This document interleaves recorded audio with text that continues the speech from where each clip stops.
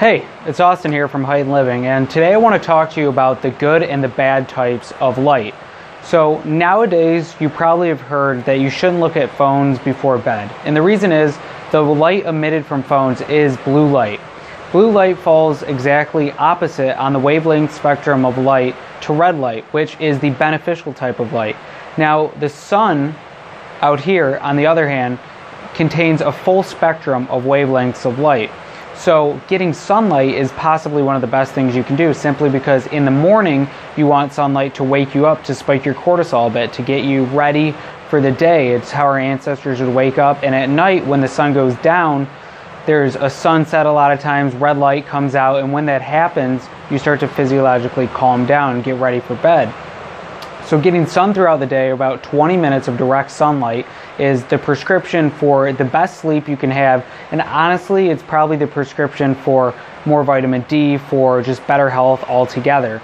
Now here's the catch though. You don't want to get sunlight when it's overcast and dreary outside, or if you're at a polluted area, or let's say you're far from the equator. If you're far from the equator, you're going to need more time of direct sunlight comparative to if you're near the equator, where you're closer and in more direct contact with sunlight, mostly UVB rays. The reason you don't want to go outside when it's polluted or when there's a cloudy cover and the sun's barely showing in is UVB and UVA are the two types of UV rays emitted by the sun.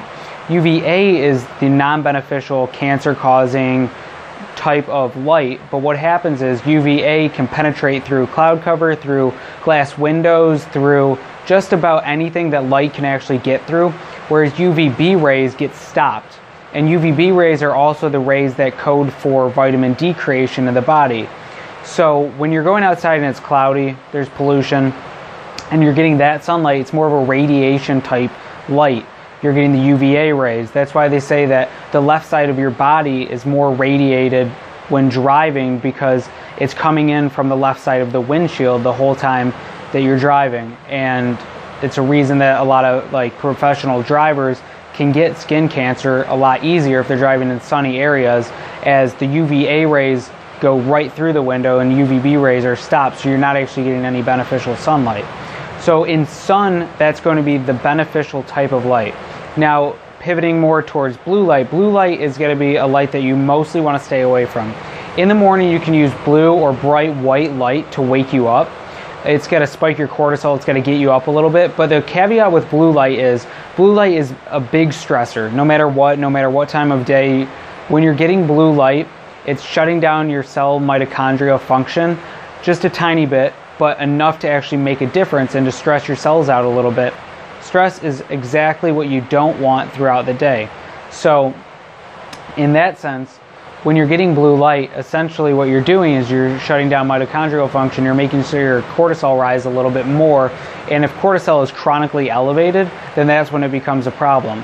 So focusing on getting red light, on the other hand, the other spectrum of the light, is more of a physiological de-stressor. It's going to help to improve your metabolism. My friend Tim Burzin's over at Ignite Your Metabolism, that's his new program, or Amplified Metabolism, talks about red light a lot. Putting it on your thyroid, putting it on your heart, putting it on your stomach to get a little rid of belly fat, to mobilize it to brown fat more, and putting it even on your testicles, which increases testosterone, is something that's super beneficial to your whole cell body. So by using red light at night, I have Hue Lighting. Hue Lighting is a controllable lighting app on your phone. You can turn them, I think there's 16 or 64,000 colors, something insane. You turn it completely red, it helps to literally calm your body and diminish the chance of blue light coming out. Another way to make sure that you're not seeing too much blue light is to wear blue light blocking glasses. These are a personal favorite of mine. I can get them on Amazon. I'll put a link below. But using blue light blocking glasses every night around 7 to 8 at night, if you're going to bed around 10 when the sun goes down, which is the time that you should because of light and how it's affecting you, putting the blue light blocking glasses on allows you to still look at computers and TVs and do whatever else that contains blue light.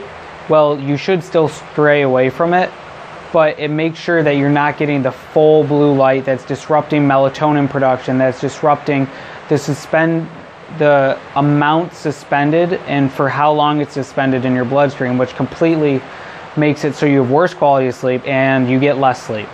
So focus on red light, try to get rid of blue light, and get 20 minutes of sunlight a day, and you're going to be hitting all the